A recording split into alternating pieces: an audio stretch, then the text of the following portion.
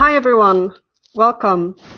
My name is Carolina Boremalm. I'm the head of global design operations at IKEA Retail Inca Group.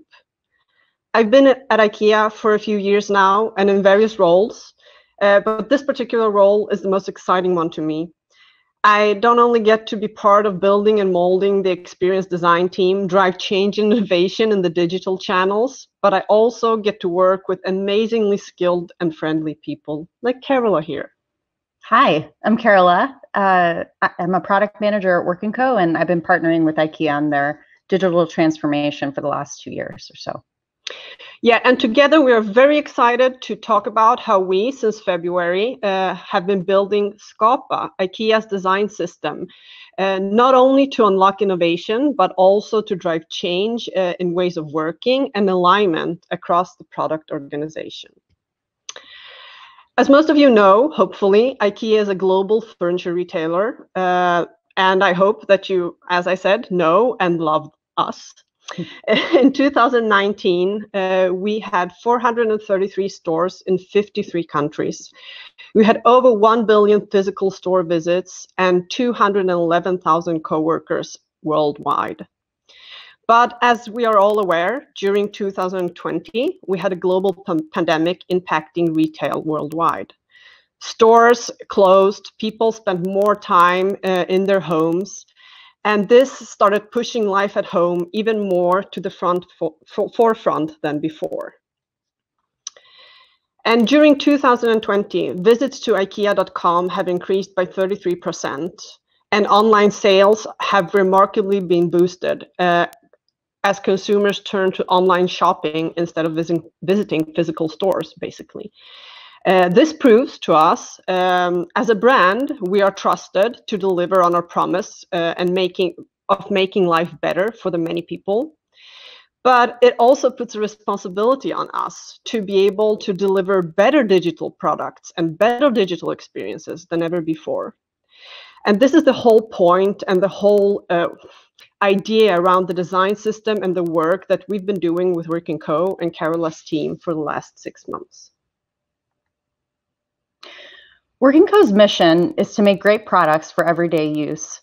And that, from the beginning, resonated with IKEA's similarly democratic approach to retail. Our proven ability to ship and operationalize products at scale also made us a good match for IKEA and its growing global reach. Together, we've been able to realize several of their digital aspirations. Yeah, and in 2018 was actually the first project we started together, and that was the redesign of the IKEA shoppable app.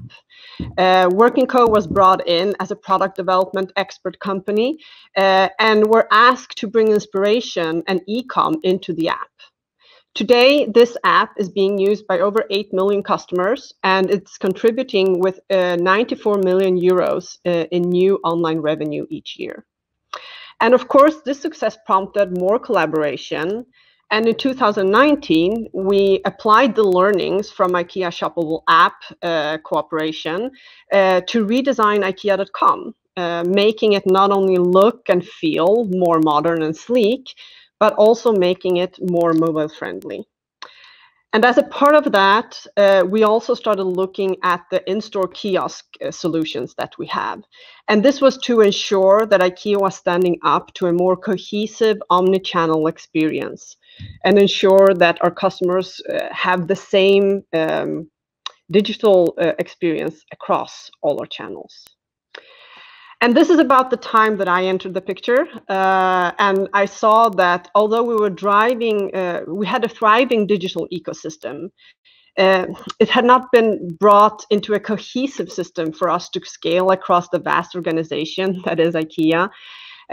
We also knew that we couldn't continue to power great customer experiences without improving the day-to-day workflows and tools for our designers and our developers.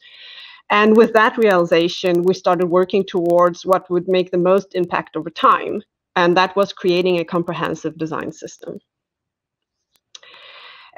So to create the system, we needed to first of all get our whys straight.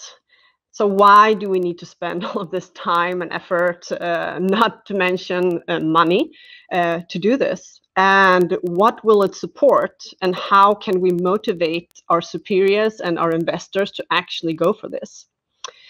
So today we know that our main challenges is the consistency and the cohesion of the products, the result of many teams working over a lot of time in many different products simultaneously without actually sharing an agreed and common language.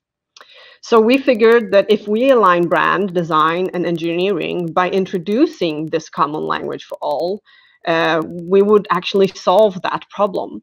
And in the process, we would also support faster time to market, we would drive change in the ways of working, and we would also support the product team's autonomy, all the while keeping a tighter grip on what is done and where. So Ingvar Kamprad, the founder of IKEA, invented the flat pack in an attempt to make delivery of furniture more cost efficient and effective. The flat pack system is based on loose parts, bolts, screws, wooden pieces, etc. That if they're assembled in the correct way, make up a piece of furniture, a predefined piece of furniture. And the idea is to be able to reuse as many pieces as possible in as many furniture items as possible, and to make the assembly as foolproof as possible as well. And it has to be clear, simple, effective, so that anyone, no matter who you are, can assemble a piece of furniture. Yeah, right. So this is actually what we're aiming for. This is our North Star. If we can build a system that is as simple and as effective as the IKEA flat pack with reusable pieces, if correctly put together, they will create amazing user experiences. And then we know that we will be successful. So as we set our goals, we needed a tool to make it a reality. And Figma was actually our go-to for several reasons, but the most important ones were that this is a social tool with built-in collaboration. You can work on things anywhere in the world and see each other simultaneously. And even more important to us, it has its own design system feature. And this was extremely important for us to be able to move forward very quickly without having to reinvent the wheel and start doing things from scratch. And then once we've established what we're setting out to do and the tools that we would need to do it, we did what any good product team would do. We turned to the makers at IKEA Digital to get a deeper understanding of their needs and how such a system would benefit them. And what we learned is that a successful system could only become a trusted authority for digital product design if it could be easy to access and understand. It should provide context and visibility into the work that is happening, and it should also foster communication and the exchange of ideas between teams. And finally, it has to equip the teams with the tools to elevate their craft and focus on the innovation and not trying to solve design problems or designing things problems. And then, just like with any product, we used all of this to inform an MVP. And our MVP was made up of 4 key parts that we hoped would set us up to deliver the maximum impact over 6 months. And we agreed that we would tackle and roll out each part progressively to be able to provide incremental value to teams, and then fold it up into an internal website that itself would serve as a living and breathing example of the system. We named the site Skapa, which means to create in Swedish. And this was definitely a nod to our goal to empower teams to self-start and innovate. And what made us successful was not only the tools and resources we provided, but also the baseline we set for where and how people work with the system, as well as interact with it. So to do this, we used Figma to set up a project and file structure and templates and guidelines for how to perform key workflows, such as prepping files for production or even doing A/B testing. And we also established an open and ongoing dialogue with product teams through the use of public forums, so things like Jira, Slack, and recurring work shares or demos, to ensure that they not only felt a part of what was being created, but that it was relevant to them.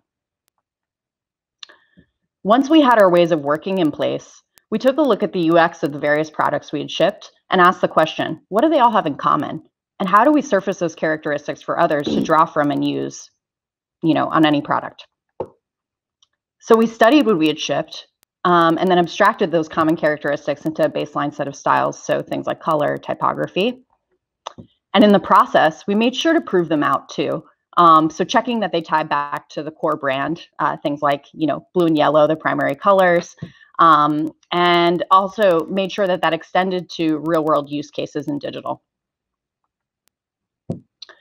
Finally, we made sure that these qualities, once established, remain painless to use and maintain by connecting design to code seamlessly through the use of design tokens. In addition, we look beyond some traditional UI qualities to establish a similar source of truth for two other known pain points. The first is how we communicate as a brand, so setting a tone of voice for IKEA and digital, as well as UX writing for critical functions. And then perhaps a bit less conventionally, we looked at how to use movement to simplify a complex user flow or add a bit of personality to a common interaction. Delving a bit more deeply into the system, to the tangible core of our MVP components.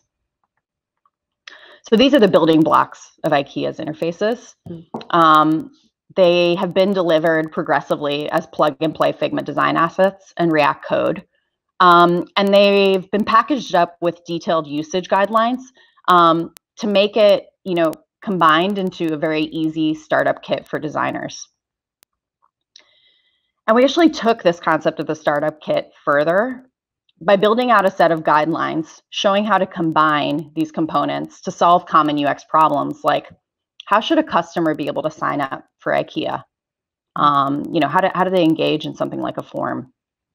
And with this, the goal of this was really to make it easy for anyone, even a day one designer, to be able to pick up the system, which is really important as IKEA has been scaling. Important.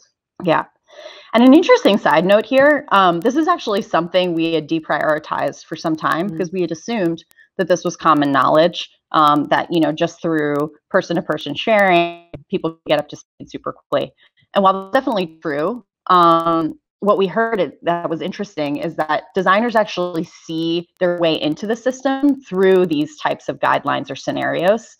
So it's become much more of a priority for us to build, and actually we've evolved the IA of the centralized site to reflect UX guideline driven structure. So that was, an interesting learning for us. So all of this was centralized into our hub, which is scapa.com. And we're really excited that this is going to be released to the organization in November. And it'll contain the details of everything I just walked through. And we expect it to grow and evolve as IKEA grows and evolves over time. It's extremely exciting. And as we continue on that journey, we do have some tips and tricks to share with you guys to help you on yours. You might be asking yourself the same thing Karolina and I were asking ourselves 6 months ago. How do I know if my organization is ready for a design system and all of the change that comes with it? I think if you see that your organization is looking for ways to mature its product capabilities, whether that's by investing in their user experiences to be more effective and cohesive, meeting users at key touch points, or growing their design capabilities, then it's also likely to benefit because from a design system, because it's so much more than components. It's a means of empowering product teams and the organization as a whole to ship great work at speed. So we hope this is useful for you guys.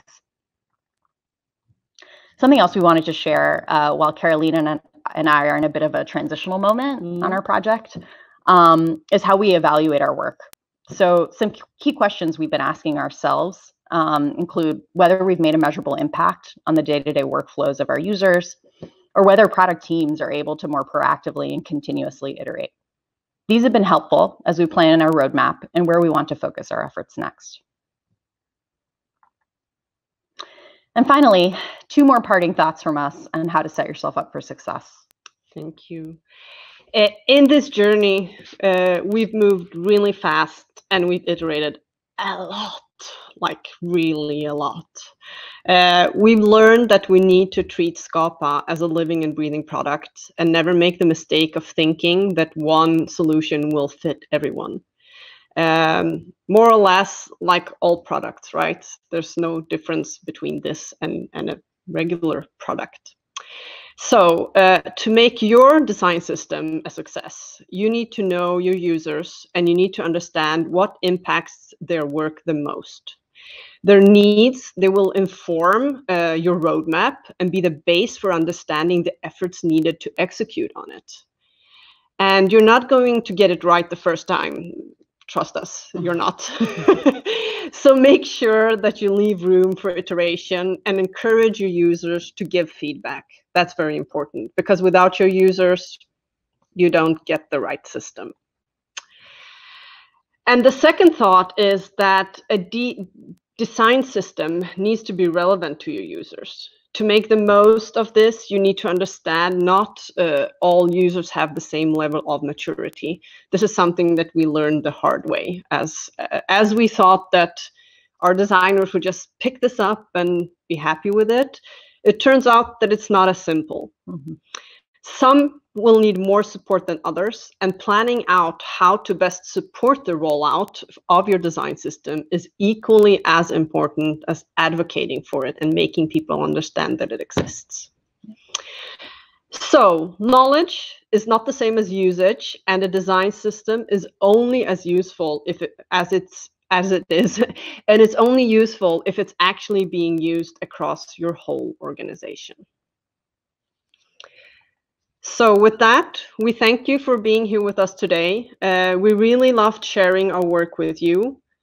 And if you need to get in touch with us. Mm-hmm.